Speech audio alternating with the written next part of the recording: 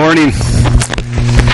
One thing that didn't make the bulletin by accident there, but you would probably know if you've been around here because it's an annual occurrence, is that next Sunday is our annual Father's Day barbecue. Right after the church service, we'll join together downstairs for a barbecue. And so each person is asked to bring either a dessert or a salad for that, and then all the meat and burgers and hot dogs and those things are all provided. So plan to stay next week after church for that. Also, that means this is the last week of Christian Ed for this semester. We take a break from that for summertime starting next week, when right after the worship service, right after the sermon, we have barbecue lunch together. So keep that in mind, and please remember, bring either a salad or a dessert or both if you would like, so that we have lots of that to share, and then we'll have hamburgers and hot dogs to share together as well. Also, if you help out with Connection Cafe throughout the year, Mark and Cheryl were asking if you could come early and possibly stay late and kind of be those people that help to set up the downstairs for the barbecue and clean up afterwards as well. So anybody that helps with Connection Cafe, so that way it's not all on Mark and Cheryl's shoulders to set up for all of us. So you can come in at around 9:30 or something and help set up for that. All right, let's get you to turn to 2 Timothy chapter 2, verses 1 to 7, because that's where we'll get shortly. 2 Timothy 2, verses 1 to 7.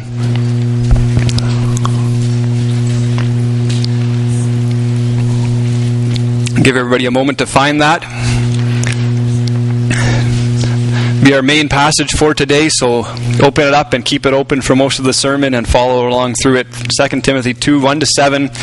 Let's pray, and then we'll get into the second message here on our series of biblical manhood. Lord, we thank you for this morning. We thank you for the opportunity to sing songs of praise and worship together in that way, and now worshiping together by studying your word. Lord, we thank you for Galilean Bible Camp, for Bill, and for the whole team that was here this morning with us. And Lord, we pray that you would bless Galilean, that they would have increased enrollment in coming days and coming years.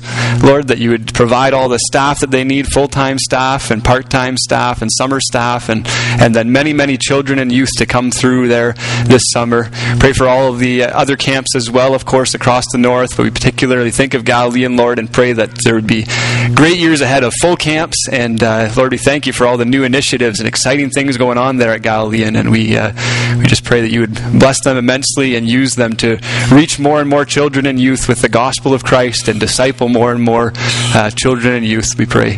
So look into the sermon. We pray that you would give us eyes to see and ears to hear what you'd want us to hear and apply this morning.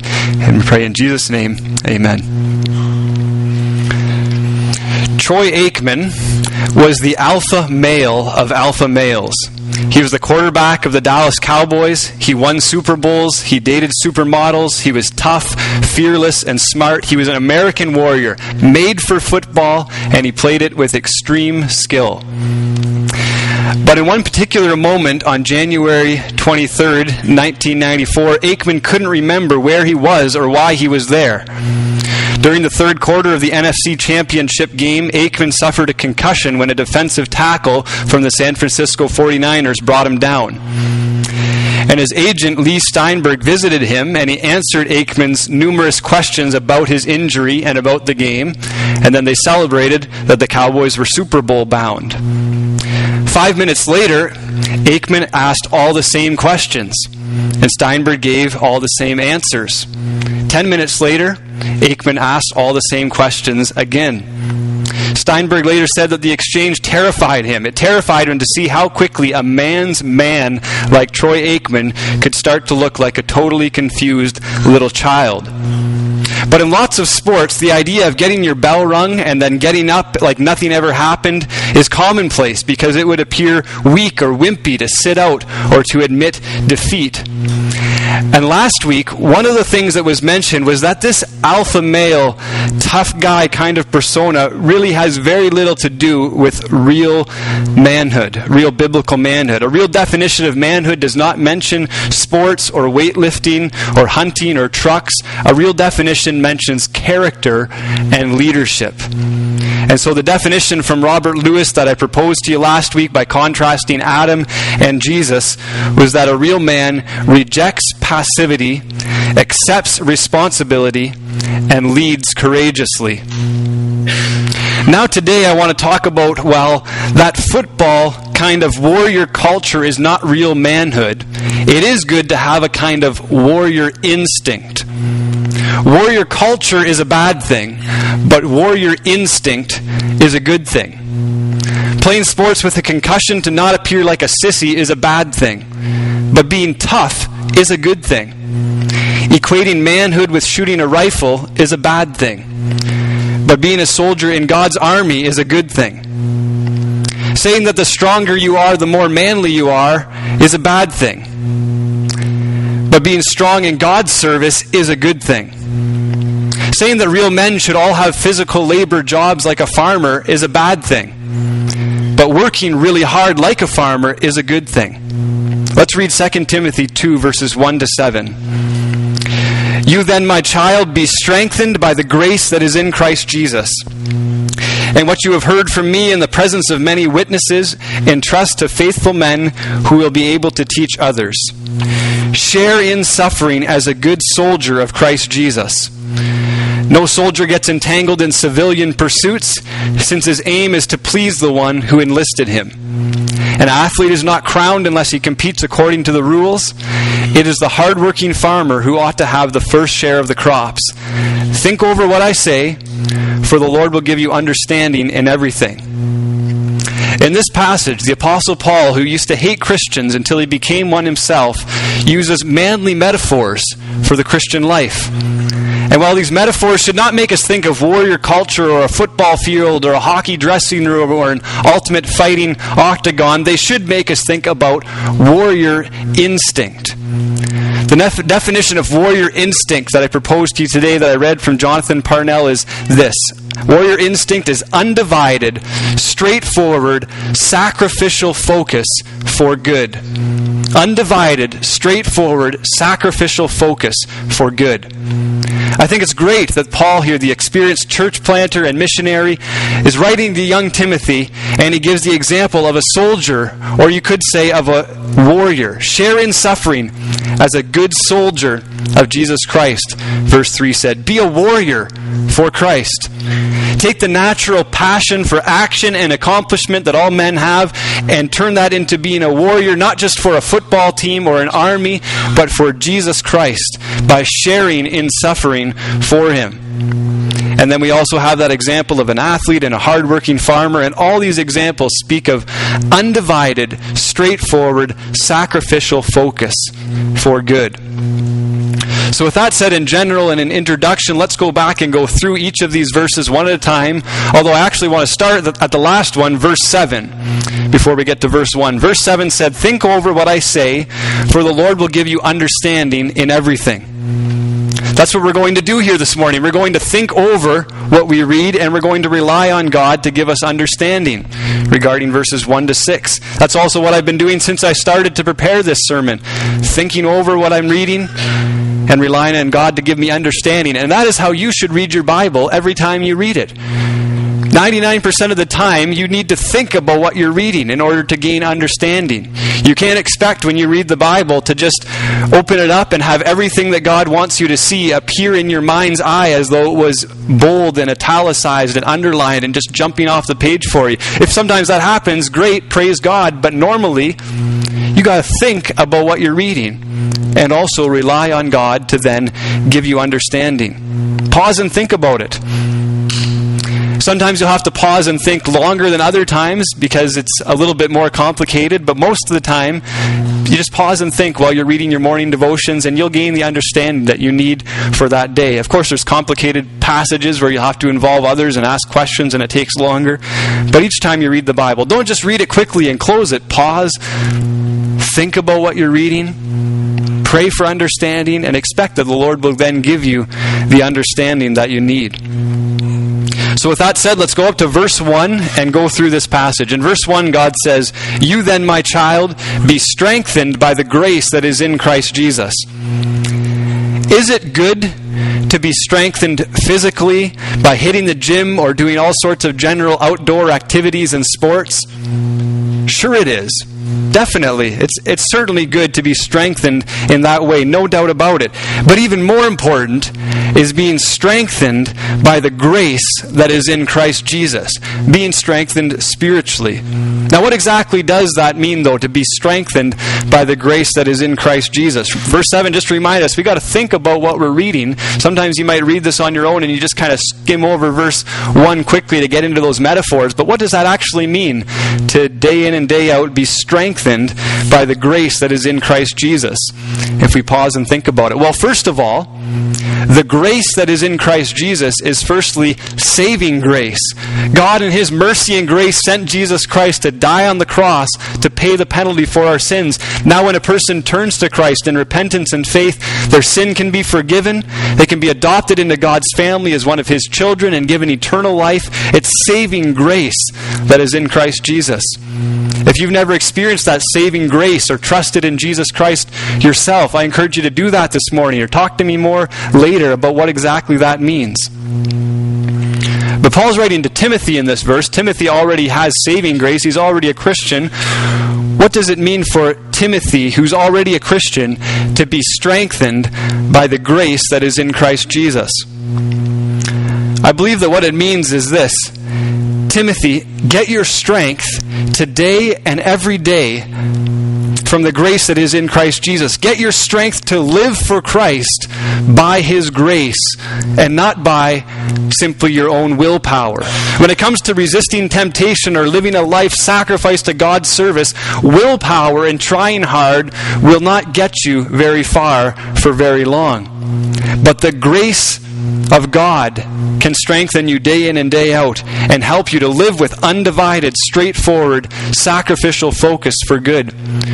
We need God's grace to empower us, not just our own willpower or our own ability to try harder and then try even harder still. We need His grace. I also think that being strengthened by the grace of Jesus includes meaning don't get your strength and your standing before God from yourself and your performance week to week or day to day. Don't get your identity from how good of a week that you've had in living for God or resisting temptation. Always get your strength, get your identity, get your confidence before God from the grace that is in Christ Jesus. Otherwise, your relationship with God will be this ridiculous up and down roller coaster where if you've had a good week, you'll feel really close to God, but you'll also feel proud because you felt like you did it yourself in your own willpower. Or if you have a bad week, you feel really far away from God and completely condemned. But when you realize that your confidence is in Christ alone, then when you've had a good week, you just give praise to God. When you've had a bad week or you've sinned, you confess and repent of that sin and find forgiveness and move on in grace. So in all of those ways, be strengthened by the grace that is in Christ Jesus. Put your trust in God's grace for forgiveness of sin and salvation in the first place, and then gain your confidence before God from His grace, and gain your power to live for God from His grace. Then verse 2 says, "And what you have heard from me in the presence of many witnesses, entrust to faithful men who will be able to teach others also." This refers to the importance of teaching in general, but specifically in this context, it's speaking about raising up other faithful men who will become elders in the church. And then we read verses 3 and 4 with the warrior metaphor. "Share in suffering as a good soldier of Christ Jesus. No soldier gets entangled in civilian pursuits, since his aim is to please the one who enlisted him." What most specifically is so good about soldiers or warriors here? It's the single-minded, undivided focus. I have a vague memory of the first time that I read this passage in high school and really thought about it. And I was reading it in the 1984 edition of the NIV, which instead of saying, "No soldier gets entangled in civilian pursuits," it says, "No soldier gets involved in civilian pursuits." And I remember reading that and asking my dad, does this verse mean that we cannot be involved in anything that is not specifically 100% related to serving Christ and suffering for Christ and sacrificing for Christ? No watching Home Improvement, no playing solitaire, no vacations, no reading novels, because any of those things, that'd be being involved in some sort of civilian pursuit or civilian affair. And And my dad was able to explain it to me more clearly, but really what would help is a proper translation of that word, which the new edition of the NIV does translate it properly, says entangled rather than involved. And my ESV and almost every other version, it says entangled, because that's the concept there. It's not that you can't be involved in anything else or involved in some sort of hobby in its rightful place in small measure. It's that you can't be entangled by those things. Depending on the hobby or depending on how addictive your personality is, perhaps the only way for you not to get entangled in something is to not be involved in it at all. And if that's the case, don't be involved in it at all. But for a lot of hobbies, a little bit of moderate time, relaxing, reading a novel, playing a little bit of solitaire or Minesweeper or something, that's not sinful in and of itself if it just kept in its proper place. It's the entanglement that would be wrong. It's letting a hobby take up too much time or energy that should be spent serving God that is wrong. Remember the definition of warrior instinct. It's undivided, straightforward, sacrificial focus for good. And that's the point of verses 3 and 4. Soldiers or warriors have that kind of focus. And they're focused, it says, on pleasing the one who enlisted him. And for Timothy or for us today, who is it that has enlisted us? It's the Lord Jesus. He's enlisted us, and our focus should be on pleasing him, even to the point of suffering. These verses mention that soldiers suffer. It's simply a part of the job description. And so it is for those who want to follow Christ. We must be willing to share in suffering. Our suffering in Canada will obviously not be to the same extent or extreme of many Christians around the world who live in countries where they can get thrown in prison for their faith, or lose their job for their faith, or get beaten for their faith, or even killed for their faith. Obviously, those things are not going to happen in Canada right now. But nonetheless, we must be willing to suffer in order to please God, the one who enlisted us. Some of our suffering is barely really should be called suffering compared to our brothers and sisters around the world that really suffer. But nonetheless, it is suffering in a way when you say no to your flesh that wants to sin, or you say no to wasting your time and money and on worldly pursuits, and you say yes to a life sacrifice to God, of all-out service to God. Listen to me here, because this is real. Christians, when we get to the end of our lives, we should be able to say, there were things I could have done, and there were places I could have gone, and there were things I could have had, but instead I was serving Christ with wholehearted devotion. And so I missed out on some of those things. And if you want to call missing out on some of those things suffering, then go ahead and call it that. I'm not even talking about missing out on sinful things, just average, normal, everyday things that aren't wrong, but you have to sacrifice something. And if you don't ever sacrifice anything in your Christian life, you should ask yourself, why not? And what's wrong there with that equation? We need to recover this warrior instinct of undivided, straightforward, sacrificial focus for God. And also know this, when you miss out on something, though it feels like suffering in the moment perhaps, you're really not missing out on anything, because what is gained is far greater. What is gained with the joy of a relationship with Jesus Christ and living all out for Him, what is gained in eternal rewards from living your life for Christ, those things are far greater than what is given up. Continuing on into verse 5, we read, an athlete is not crowned unless he competes according to the rules. You don't have to be an alpha male, man's man athlete like Troy Aikman or LeBron James to understand the analogy here. Soldiers or warriors have single-minded devotion, and so do athletes. Not only that, but athletes know that there are certain rules in their sports that they need to abide by if they want to succeed. And similarly, in the Christian life, there are certain rules to be followed. And of course, the athlete analogy is so good because, as Warren Wiersbe and others have put it in various ways, he says, if Christians were putting into their spiritual walk the kind of discipline that athletes put into their chosen sport, the church would be pulsating with revival life. Then verse 6 gives the farmer analogy, saying, it is the hard-working farmer who ought to have the first share of the crops. There aren't probably very many farmers here, but but there probably are very many men who work hard. You're a hard-working man. You get up early. You work hard all day. You come home tired out because you're working hard to provide for your wife and your children. And that's great. I wouldn't doubt that there are some men here who in the past or maybe currently balance two different jobs, juggling shifts, and are very busy and tired out, but they're doing it to provide for their family because it needs to be done. And that is very good, to be a hard-working man, working hard kind of like a farmer. But what you need to know is that you should also be a hard worker when it comes to the kingdom of God. Work hard and serve hard. Don't just work for God when it's easy and convenient. Don't just serve God when it's easy and convenient because you've had a buffer of 2 nights of TV on either end of the one night that you do something out there in the community or church for God. Don't just do it when it's easy and convenient, but serve hard. Work hard. Have that warrior kind of instinct and mentality. The soldiers and warriors have it, athletes have it, hardworking farmers have it. It's undivided, straightforward, sacrificial focus. And what the Church of Jesus Christ needs more of is real men who have undivided, straightforward, sacrificial focus for God. Men who lead their families and lead their church families with undivided focus, straightforward focus, and sacrificial focus. I know it's not easy. We can be distracted by so many different things. We could list many things that easily distract us from focusing on God. We're distracted by our hobbies. Sometimes they entangle us.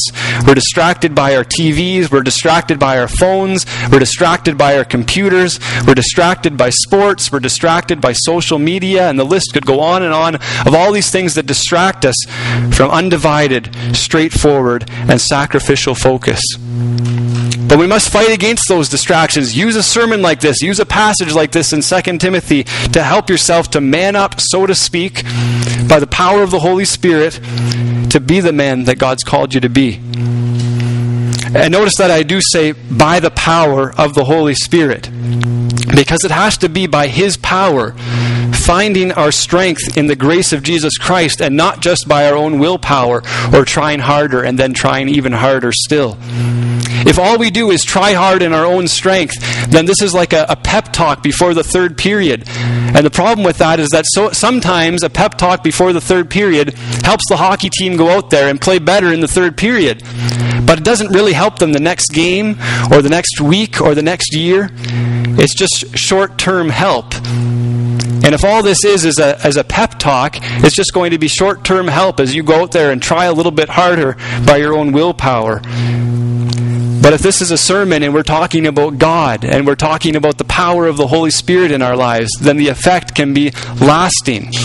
Not just short-term trying a little bit harder, but gaining our strength by God's strength and His grace and His Spirit can cause lasting change in your life and mine. I mentioned earlier that verse 2 is most specifically talking about raising up elders in this context when it talks about faithful men. So I'd like you to turn back now with me just a few pages to 1 Timothy chapter 3, verses 2 to 7. And we'll read a little passage of what an elder should be. 1 Timothy 3, verses 2 to 7. Little passage on what an elder should be, which really can extend out to being what any man should be. So let's read this passage together and see what it says about characteristics of manhood and of being an elder. It says, therefore, an overseer or an elder must be above reproach, the husband of one wife, sober-minded, self-controlled, respectable, hospitable, able to teach, not a drunkard, not violent but gentle, not quarrelsome, not a lover of money. He must manage his own household well with all dignity, keeping his children submissive. For if someone does not know how to manage his own household, how will he care for God's church?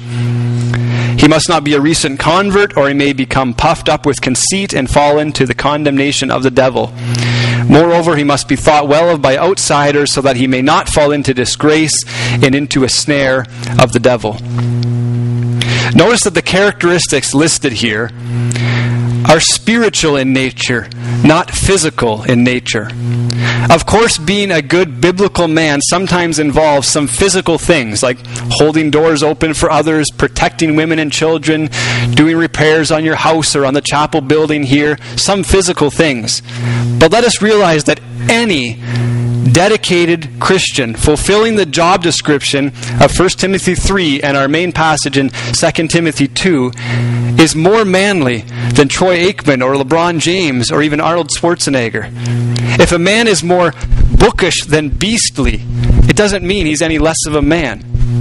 If a man likes classical music more than classic cars, it doesn't mean he's any less of a man. If a man looks more like a physical wimp than a physical warrior, it doesn't mean he's any less of a man. If a man likes sewing rather than sports, that doesn't even make him any less of a man. Because those kinds of hobbies do not define manhood. Manhood is defined by character and spirituality. Now, I know some of you are saying, Mark, you're just trying to defend yourself. You're saying you look more like a bookish wimp than a beastly warrior. I would say, at least I like sports more than sewing. No, I wouldn't even really say that, other than as a joke, because those things make good jokes, and I love that as much as anybody else. But they're just jokes. Hobbies do not define your manhood. What defines your manhood from last week is rejecting passivity, accepting responsibility, and leading courageously. Or in this case, the warrior instinct of the focus you have on doing good, the focus you have on pleasing God and living for God. That's what defines manhood, more than hobbies. If a man happens to like sewing more than sports, but he leads his family to come to church with him, he leads his wife to go to small group with him and study together, and they read the Word together, and he serves God whenever he can, that man is more manly than all the athletes out there that we watch on TV. Hobbies don't define manhood. Character and spirituality defines manhood. And do you know who epitomizes undivided, straightforward, sacrificial focus for good? Jesus Christ does, right? He had undivided, straightforward, sacrificial focus, focused on the cross, focused on making it to Jerusalem there in the last days of his life and the last weeks. He's our supreme example. And don't be too quick to say, well, we can't follow Jesus' example because Jesus was God. Remember that also Jesus was fully human. And while he was on earth, he wasn't using his divine attributes all the time. He was acting and living as a human by the power of the Holy Spirit, being empowered by the same Spirit that can empower you and I. Or next to Jesus Christ, maybe think of the Apostle Paul as even a more obvious, plain example of someone who's merely a man living by the power of the Holy Spirit. And think of his life of undivided, straightforward, sacrificial focus for good. He worked harder than anyone. He says that, I worked harder than anyone. He suffered immensely. He was stoned to a bloody pulp by an angry mob. He was beaten with rods 3 times. He had his back mulched by a whip 5 separate times. He was shipwrecked not once, not twice, not thrice, but 4 separate occasions on his mission to spread the gospel. And his list of suffering could go on. And the Bible tells us to follow his example and follow the other examples of the heroes we read of in the Bible who were just plain normal men but lived by the power of the Holy Spirit, being strengthened by the grace that is in Christ Jesus to live lives of focus for God. So in summary, as we close, warrior culture is a bad thing, but warrior instinct is a good thing. Warrior culture is all about this man's man persona and showing no weakness or humility, but warrior instinct is all about undivided, straightforward, sacrificial focus for good. I'm sure that all of you who are women here today could understand, even if I didn't mention it directly, that you too should have this kind of focus on pleasing God. I hope you're here for the month of May when those sermons were more directed at women and being a great woman of God and serving God like the women in the Scriptures. But I'd like to close now with a somewhat famous quote from people that know E.M. Bounds about the need for more solid men of God. And I hope you know clearly that also God is looking for solid women of God. But here's the quote. We are constantly on a stretch, if not a strain, to devise new methods, new plans, new organizations to advance the church and secure enlargement and efficiency for the gospel. The trend of the day has been a tendency to lose sight of the man or to sink the man in the plan of the organization. God's plan is to make much of the man, far more of him than of anything else. Men are God's method. The church is looking for better methods. God is looking for better men.